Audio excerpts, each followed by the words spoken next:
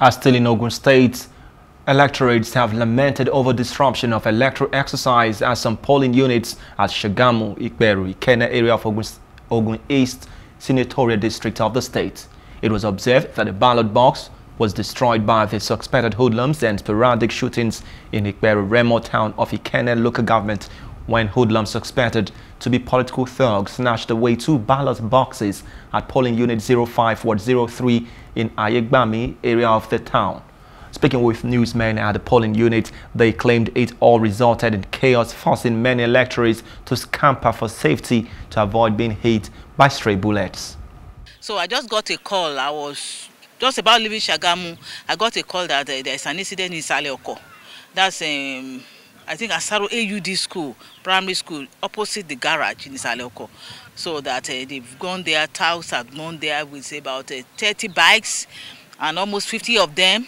And they burnt, I have pictures, they burnt all the ballot papers and the boxes, they burnt it down and they ran away.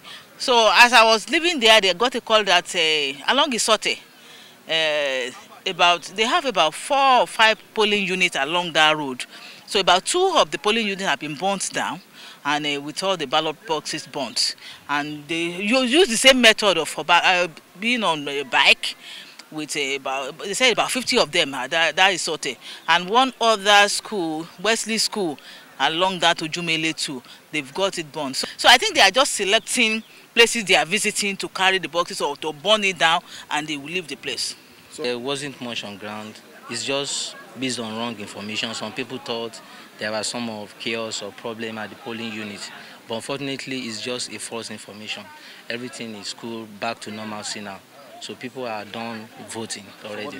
Maybe some people just came around, wanted to disrupt the election process. But thanks to God, the police came on time and normalcy was returned. Hello, hope you enjoyed the news. Please do subscribe to our YouTube channel and don't forget to hit the notification button so you get notified about fresh news updates.